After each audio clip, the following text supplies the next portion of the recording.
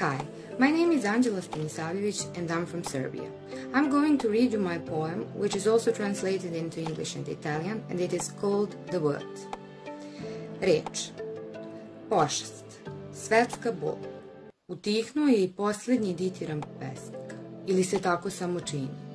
Zar nema drugog vesnika proleća do cvijeća na beskrajnoj zelenoj površini? I čuje se cvrkut ptica, no pognuta su lica. Osjeća se u zvuku prirode buna. Zar da bolesti pripadne kruna? Zar da budete struna gudala njene ruke?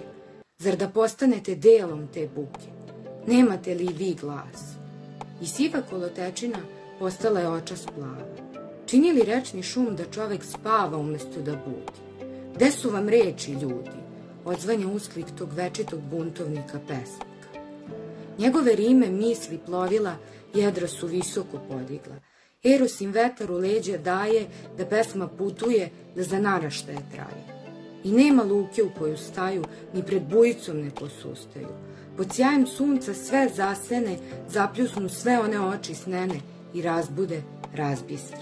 I evo iskre, naznake starog sjaja i iskonske moći koja spaja. Ubledela lica pri tom naboju poprimiše u trenu boju. Kakvom li to soju pesnik pripada kad nikada ne ostaje bez reči?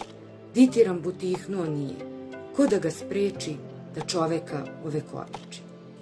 And now I'm going to read you the Italian version. La parola. La moria. La stanchezza del mondo. Zittito l'ultimo ditirambo del poeta mutolito. O almeno così sembra. Oltre ai fiori, nessun altro segno di primavera su questa infinita terra. Si sente sempre il canto degli uccelli, ma i volti restano pure chini. Senti la rivolta nei suoni della natura. Sarà incoronata quella sciagura.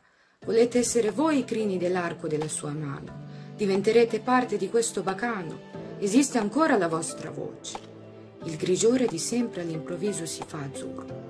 Invece di svegliarci, il brusio del fiume è lì ad addormentarci. Dove sono le vostre parole audaci? Risuona il grido del ribelle eterno poeta. Le sue rime e i pensieri parche spiegano alte le vele. Eros gli soffia vento in poppa, il canto porta che mai si interrompa. Non esiste porto dove toccare sponda, di fronte alla piena non si arrendono. Alla luce del sole abbagliano tutto, tutti quegli occhi sono lenti, li destano, li tergono. Ecco la favilla, il segno dell'antico splendore, della potenza ancestrale che ci unisce. Il pallore dei volti in un attimo svanisce. Di quale netare il poeta è nutrito quando non resta senza parole mai? Il ditirambo non è zittito. Chi lo può fare? Chi osa? Il poeta che l'umanità immerge nell'eternità. And now the English version. The word. The plague. This world's agony. The last poet's dithyramb has fallen silent. Or has it? Is there really no other to herald the spring, only the flowers on the never-ending green? And the birds are chirping, though heads are bowed, the voice of nature filled with mutiny. Should the illness seize the crown, would you play the puppet to its will? Would you sing along to its noise? Where is your voice? And everyday grayness turns into blue. Should the murmur of the river lull a man to sleep or wake him up instead? Where have your words gone? Echoes the word of the eternal rebel, the poet. His rhymes seafaring thoughts with their sails high, and the wind of fears behind them, the poems are the sea, a legacy for future generations. And there is no port at which these thoughts dock. They don't yield to any torrent.